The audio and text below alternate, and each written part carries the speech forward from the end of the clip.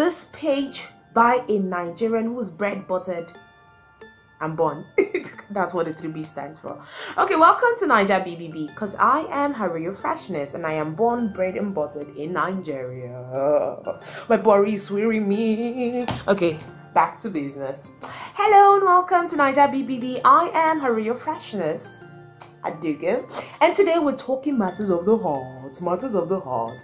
Okay, not exactly matters of the heart, but it's something that concerns me. Everything on this page, everything in this channel concerns me. And if you do not like it, go and subscribe to the page. Have you subscribed, guys? Have you? Are you just watching it and not subscribing? Subscribe now. What's the problem? Let's go to the topic of the day before I get carried away. Whenever I'm around ladies, you know, and even on social media, everywhere, relationship blogs, relationship, everything, I always hear Yoruba demon, Yoruba demon, Yoruba demon. Ah, this Yoruba demon entered my life, he did this. Ah, this Yoruba demon did this. I'm like, okay, Adaugo, you have not dated a lot of non-Igbo guys, and you've had just as, you know, terrible experiences. And I have a lot of friends and sisters I've spoken to, and they've had terrible experiences from Igbo men, but nobody's talking about them. Why? Why are we not talking about them? So I'm here to talk about it. Now, let me say that way. If you think that Yoruba boys are the demons that the devil sent into the world to come and break girls' hearts, let me tell you what my Igbo brothers are. They are the ones that were sent to do the punishment in hell. Yes. They are the ones that carry out the devil's sentence. If you land with the wrong Igbo man, my sister, if you get with the wrong Igbo man, my sister, oh heavens, you're in trouble. And I mean this trouble is from everybody in his family, especially when the sisters and mother don't like you. You're in trouble. You see that thing they show on Hollywood movies? You see that thing where they are doing the widow batting, or where they are doing the wife of the marriage batting. That's how it is in Igbo land, though. Yes, that's how it is. I go tell you true, I'm not gonna lie. I love you people. I have to tell you the truth. Okay, so let me be serious. So for the purpose of this discussion, we're talking about all the men of Igbo ancestry. This means that they have a modicum of Igbo culture in them, all around them. So we're talking about men from Abia, Anambra, Imo, Ebonyi, Enugu. We're also talking of those from Delta, Rivers, Benue, Edo, Kogi. Yes, we have Igbo-speaking men in some of the states as well.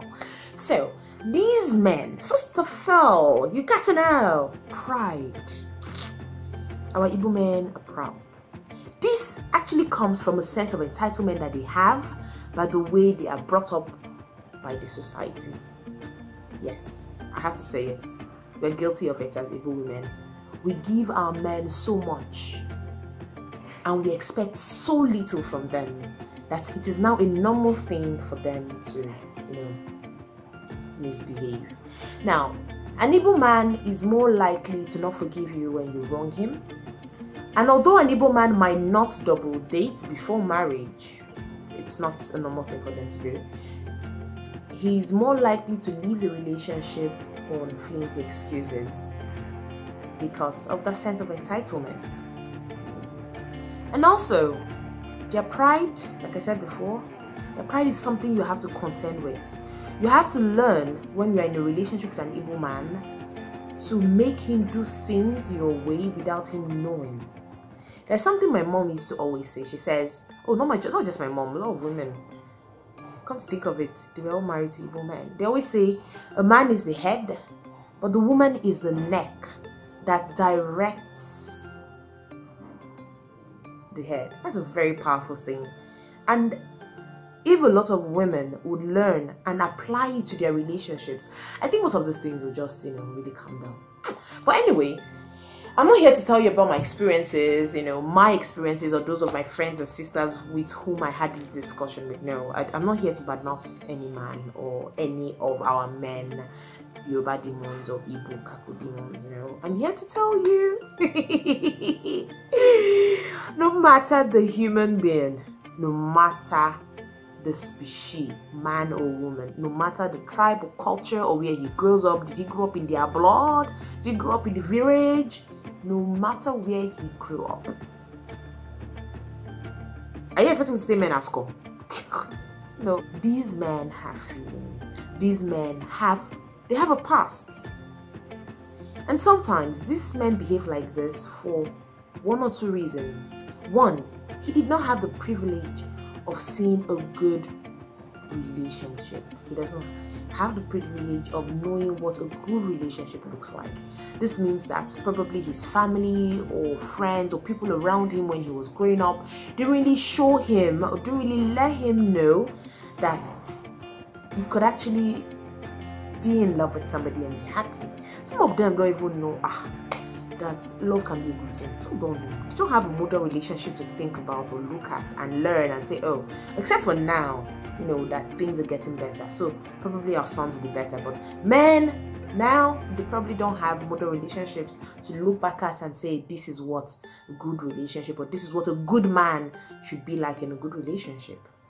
And then the second reason, like I said, if a man is terrible in a relationship, is one of two reasons.